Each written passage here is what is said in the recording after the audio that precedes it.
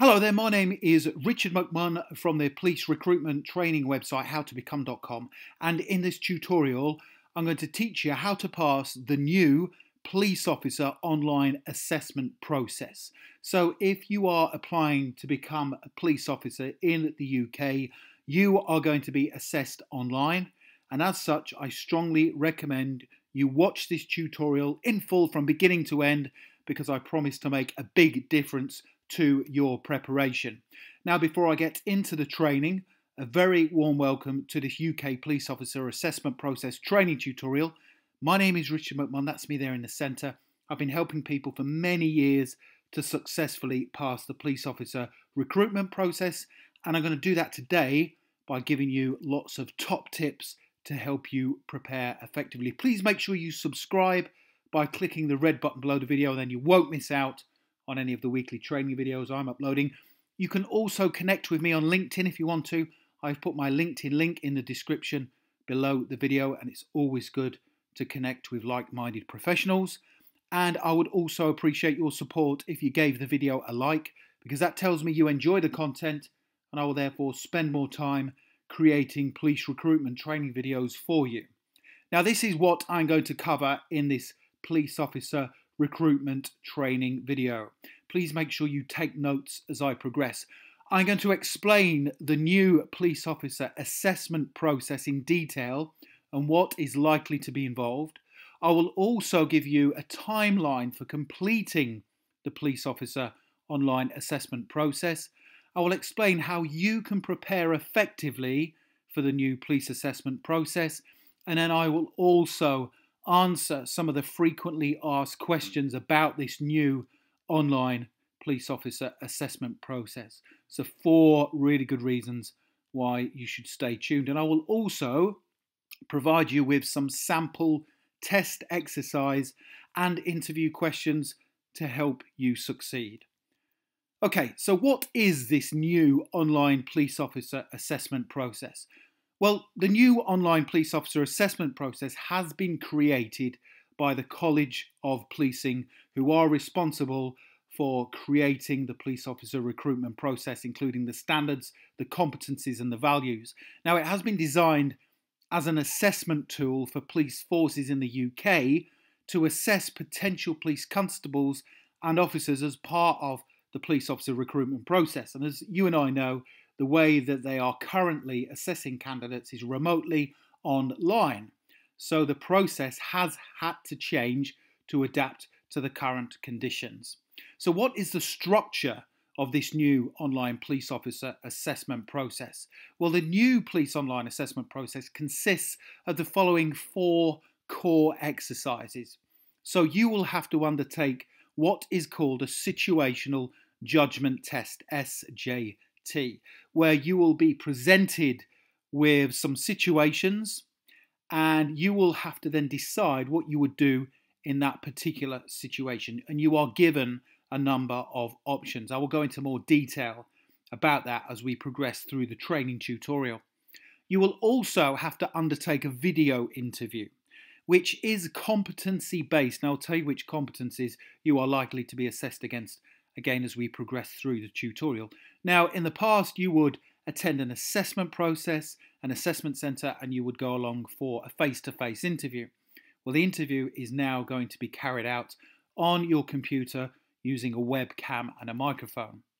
Then you'll have to undertake a written exercise and finally a briefing stroke presentation exercise. Now, there are other elements of the police selection process, including application form and even perhaps a police final interview, and obviously fitness tests and medicals. Now, these exercises test the same core competencies and values that are used in policing, and these are fundamental to your success. I cannot begin to emphasize enough how important these competencies and values are. So you will be expected to demonstrate the competencies and values throughout the exercises, and I will give you some tips on how to do that as we progress. So let's have a look at the police officer competencies and values that are used during the selection process. Well, there are basically 6 core competencies. These are being emotionally aware. So are you aware of your own emotions and also that of others too? The next one is innovative and open-minded. So are you open to change? Do you embrace change? Can you be innovative and creative when coming up with solutions to situations that you will be faced with? Can you analyze critically? And what that means is reading and assessing information and then using it to come up with a solution. Are you able to deliver, support, and inspire? So you obviously have to deliver as a police officer. So when you turn up at an incident, you have to deliver. People will expect you to do so. And also delivering is about building positive relationships within the community that you are serving. Supporting your team, the police team that you are a part of, supporting the community, and also working alongside other key important stakeholders such as the fire service, the ambulance service, the local authority, etc., and also inspire people to do the right thing. Collaborative is basically teamworking. Can you work with other people to achieve common police objectives? And also taking ownership. I love this competency. I am somebody who will always take ownership of situations to solve problems. I used to be in the fire service for about 17 years, and I would always take ownership in difficult, pressurised and stressful situations, and you will have to do so whilst working in the police force. So you have to take ownership of situations, and the police officer online assessment process will assess your ability to do just that. Now, there are also 4 core values. So we have police competencies, and we also have values. And those are transparency. So you're not hiding things, you are honest. In your approach when dealing with situations. You have high degrees of integrity. Public service is another value. You remember that you are there predominantly to serve the public. Okay, so you serve the public in your role as a police officer. And another one is impartiality. So you're not prejudging situations. You are remaining impartial. You are then using the information that is available to you to solve problems based on the operational procedures of the police force that you are working for. So those are the 6 core competencies and the 4 core values that you will be assessed against. And I'll talk more about those as we progress through the tutorial and a few tips on how you can score highly during the assessment elements. So let's give a full overview now of the new police officer selection process. Well, you would register your interest with a police force. You would then submit your application form and undertake eligibility checks. And then you would progress through to the 4 areas, this new online police officer assessment process that I'm covering today. So stage 1 is the situational judgment test. You need to pass that before you progress to stage 2, which is the video interview, that competency-based video interview. You will then progress through to stage 3, which is the written exercise and the briefing and presentation stage. And then finally, you would go along to a force interview, a police final interview, and then have a job fitness test, biometric vetting, and drugs testing.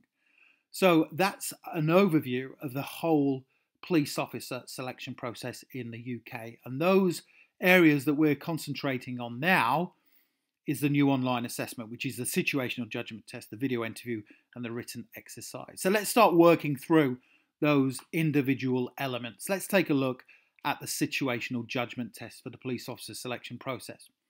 Now, the police situational judgment test consists of 12 scenarios and questions. So you'll have a number of scenarios to read through, and then you will have questions to answer. So there's 4 potential answers, and I'll give you a sample question in a second to explain what it might look like. Now, once a question has been displayed on your computer screen, you will be required to select one answer from 4 potential answers. Now, the answer, and this is the important part, the answer you select should reflect what you would do in the situation described. And it is important to be honest, but my tip is to make sure that you understand, you learn, and you believe in those core competencies and the values. Now, all of the situational judgment test questions are based on police constable scenarios. So you would be thinking about how a police officer would act in a given situation. And these kind of scenarios are also a good indication of your beliefs and values and what you would do in given situations. Now, you will not need any prior technical knowledge to complete this test. Obviously, you need to know how to use your computer. The questions are there to assess how you would best respond to a situation, and the system would then analyse if how you respond matches the police core competencies and values being assessed. So let's take a look at a police officer's situational judgment test sample question. So we're presented with a scenario. It says you are sitting in the staff canteen when 3 other members from your constabulary sit down at your table.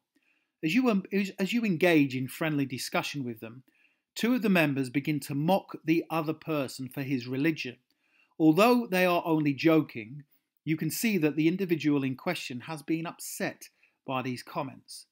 Select the answer option below that reflects how you would react in this situation.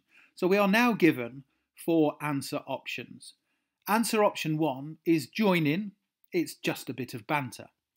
Option 2, speak up and inform your colleagues that they should have more respect for other religions and that their behaviour is not acceptable. Option 3, ask the offended colleague to speak to you in private afterwards, and then you will discuss the comments with him. And then option 4, try to change the subject. So there's 4 options there.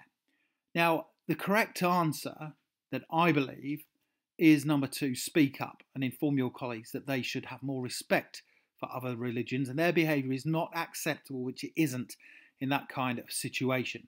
Now, some people may decide to join in, and if you are one of those persons who would join in because it's a bit of banter, I would suggest the police is not for you. Now, option 4, try to change the subject, is not good either because you are basically brushing discrimination under the carpet. Option 3, ask the offended colleague to speak to you in private afterwards where you will discuss the comments with them.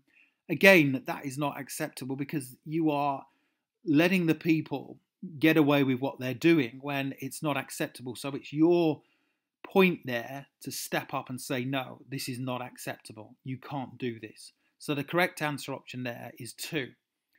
Now, this is the most efficient response because you're clearly demonstrating here that discrimination of any kind will not be tolerated and it should not happen in the police. Okay, so it's important to speak up and let them know that this is not acceptable. Okay, so that's a sample situational judgment test, the kind of question that you may encounter during the test. So,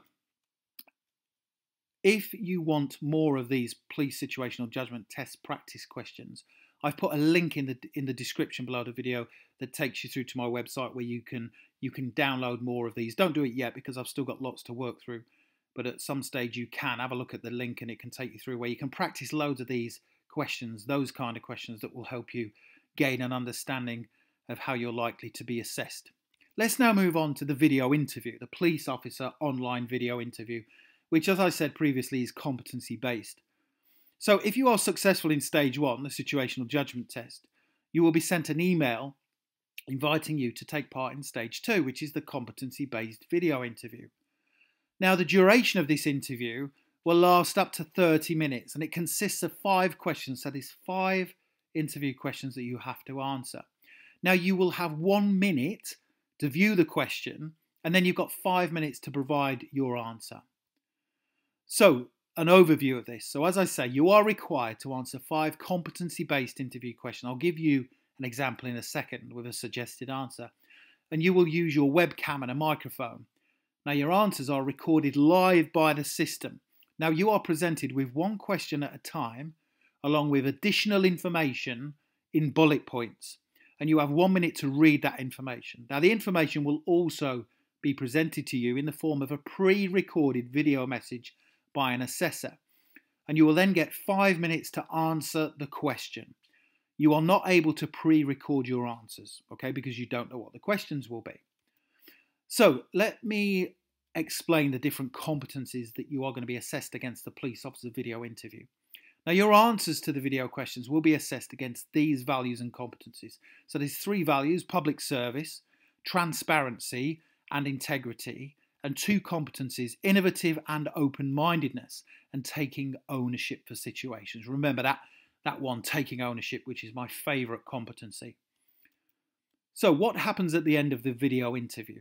I'm going to give you a question in a second and explain how I recommend that you structure your answers to gain the highest scores possible. But what happens at the end of the police officer online video interview? Well, an assessor will review and score your recorded answers after you have completed the interview.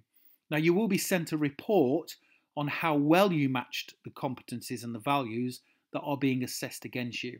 And if you pass the video interview, you then move on to undertake stage 3. But let's now take a look at a sample police officer video interview question.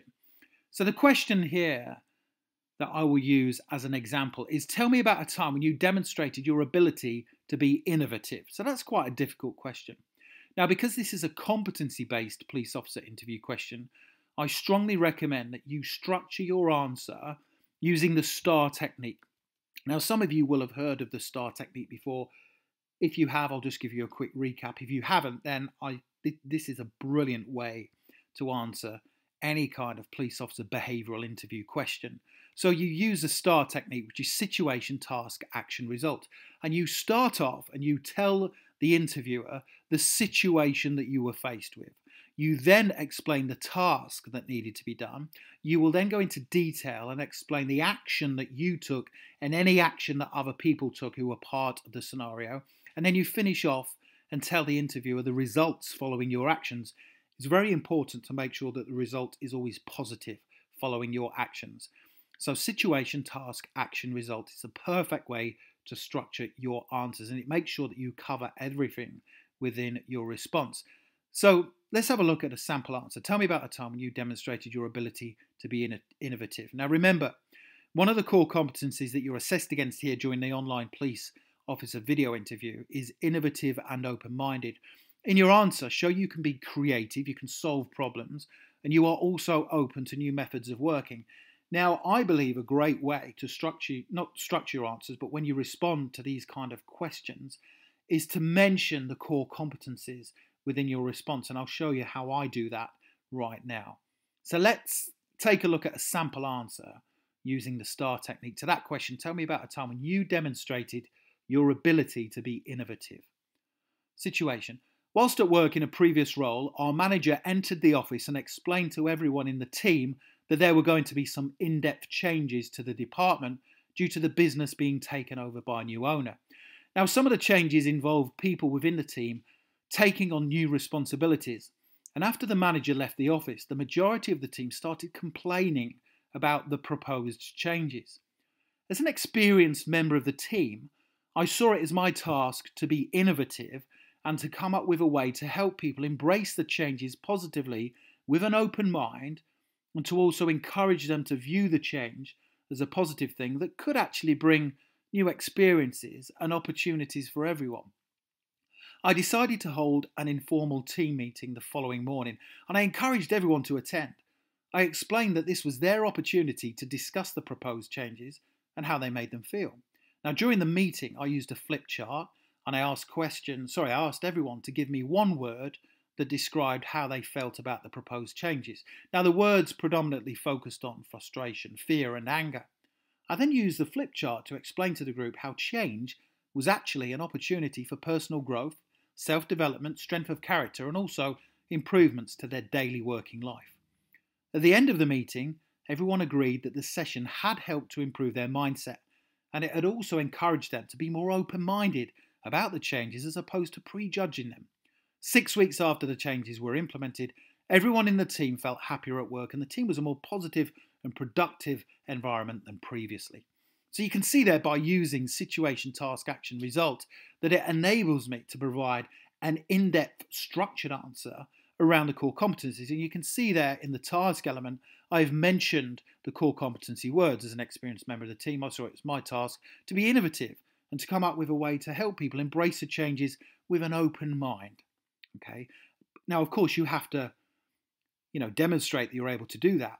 And that scenario is definitely being innovative and encouraging people to have an open mind to those changes, because you are explaining how change is an opportunity for personal growth, self-development, strength of character, and also improvements to daily working life. And then the results speak for themselves. So you can see there that that's a great way for answering the online police officer video interview questions, the STAR technique. Now, again, I've still got some more things to go through, but I've put a link to some police officer interview sample answers in the description below the video. Again, once we've finished, please do check that out, because I believe it will help you to structure your own really solid responses to the police officer interview questions. But let's now take a look at the written exercise online assessment. So if you are successful in stage 2, that video interview, you will be then sent 2 separate invitations via email inviting you to take part in stage 3. Now, the first of which is a written exercise. So the exercise length is approximately 40 minutes. So the total the total length of this written exercise is 40 minutes. Now, within that time frame of 40 minutes, you will need to read all of the information that's provided and then complete the exercise. So you will be given supporting information and documentation. So you will undertake the role of a police constable for this written exercise, and you're required to complete an urgent written task for your direct manager. Now, the task is likely to focus on an issue in the local community, and you will be provided with 4 sets of information. Now, this could be a letter of complaint, an email from a member of the public, it might be an incident report, an email from your manager or the sergeant, for example, and you use this information to create your written report. So you have to read all of the information carefully and then respond to it based on the brief. Now, don't forget, one of the competencies that I mentioned at the beginning was about analysing critically. So you have to read all of the information quickly and then create your report. Don't forget that spelling, grammar and punctuation are very, very important during this particular exercise. Now, you are required to type the written exercise on your computer or device. So make sure you practice this before you actually go along to the real assessment online. So when you're taking the test, you will need a desktop computer, a laptop or a tablet with a good internet connection. Make sure you're familiar with the keyboard. At the end of the exercise, you are required to use your webcam and microphone to record your name to verify your identity, so that you don't get anybody else to do it for you. You have to do it yourself. It's really, really important. Yeah, of course you can practice this beforehand, and I would strongly recommend you do so by, using the information that I give you. I'm going to give you a test in a second that you could create your own response to. I recommend you do so, but don't get anybody else to create the written exercise for you. You cannot take breaks during this written exercise. It must be completed in one sitting. So how you're going to be assessed during the police officer written exercise? Well, the values that you're assessed against are impartiality.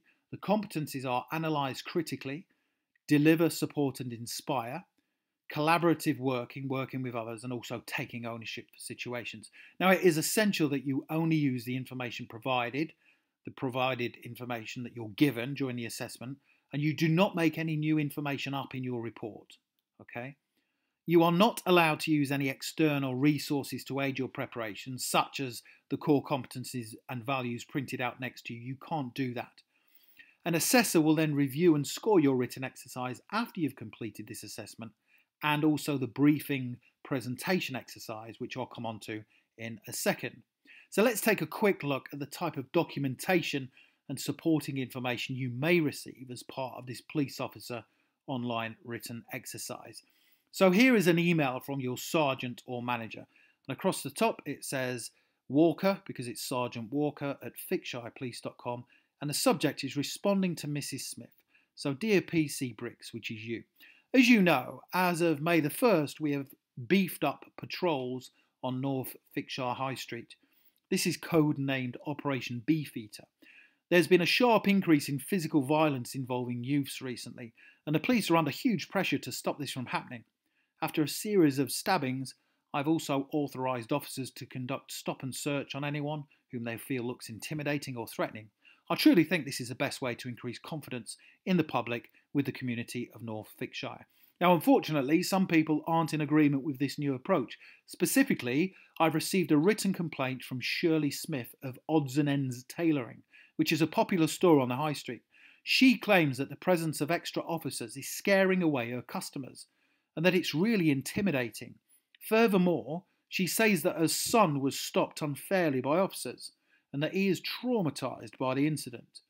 I have attached her letter for you to look at, and also a case file for her son, who has a pretty terrible track record. Along with this, we've also received a couple of other complaints from shop owners, but I can deal with these myself. I've attached some of their feedback though, just to give you an idea of what they are saying. And then it says, please could you respond to Mrs. Smith explaining exactly why the stop and searches plus the extra officers are warranted. I've also attached a sheet which thoroughly debunks her claims about her son. So you then have to create a response. Now I'm going to give you some more information to use, and I would encourage you to practice this yourself. It will be good practice for you. Please could you respond to Mrs. Smith explaining exactly why the stop and searches plus the extra officers are warranted, and I've also attached a sheet which thoroughly debunks her claims about her son. So that part there is a lead. I think that's giving you a prompt as to what you should do when responding to this particular situation. Now you may also get a letter of complaint for you to read, so I'll quickly go through this with you. I'm writing to express my sincere regret at the way the police in North Fixshire have conducted themselves over the past 4 weeks. So we can see here that this is from Shirley Smith, the owner of the Odds and Ends. First of all, as I'm aware, the police are increasing foot patrols in the area. We received a newsletter about this, but I had absolutely no chance to give you feedback. How can the police operate like this? They should be transparent with the general public, and it goes without saying that the increased number of police officers in the area has detracted from my customers, and business has been seriously down as a result. It's really intimidating to see officers all over the place, especially for new visitors.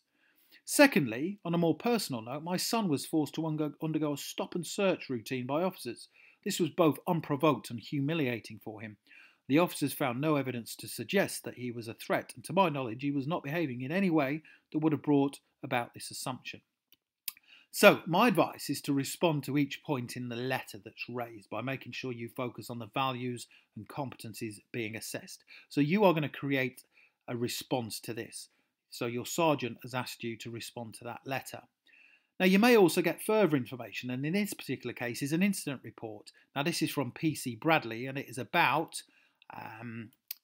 about Shirley Smith's son. So here's the report. I was walking down North Fixshire High Street at approximately 4:16 on Monday. Ahead of me I noticed that there was a disturbance happening. Two boys were punching each other. They were on the floor and one of them was bleeding heavily. My partner and I quickly rushed over to intervene. We pulled the two boys apart. One of them, Ben Smith, started swearing at me. It was not the first time I've encountered Mr. Smith. In fact, we have had a number of experiences with him. None of them are good. On this occasion, I felt that it was entirely warranted to enforce a stop and search under the protocols of Operation Beefeater. Mr. Smith did not react well to this. In fact, he flat out refused to cooperate, only doing so when we threatened arrest. Although the inspection of Mr. Smith did not reveal any items which could be deemed contrary to the law, I feel that my behaviour in this circumstance was completely justified. Absolutely. So then you would use all of that information to provide your response. So it is really, really important that you not only understand the core competencies and the values, but you respond as requested by your sergeant and respond to each point in the letter. But make sure your grammar, spelling and punctuation are accurate within your response to the complainant. So my advice when we finish this presentation, because there's still a bit more to go through, is practice creating a written report, a written response based on the information that's provided. So let's have a look now to the briefing presentation exercise. Now this second part of stage 3, so the written exercise is the first part of stage 3, this is the second part, is the briefing exercise. Now this is the final part of this new police online assessment process. So as you can see, you've got a lot to work through. But, I think if you prepare fully, use the resources that I'm going to come on to in a second, then I believe you shouldn't have any problems as long as you understand the competencies and the values. Now, the test length. Now, the briefing exercise will last for a maximum of 46 minutes. The test will be broken down into 10 minutes to prepare using information that you're given, and then a further 36 minutes to answer the questions that relate to the information. So the test overview.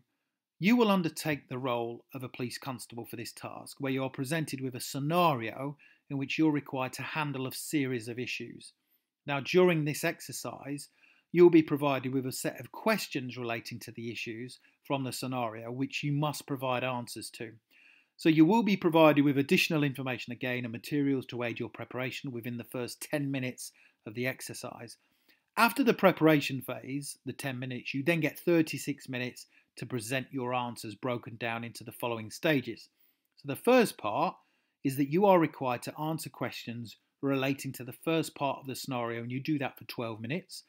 Part 2, you then are given some more information and 4 new questions based on the second part of the scenario, and you're given a total of 12 minutes to complete that stage.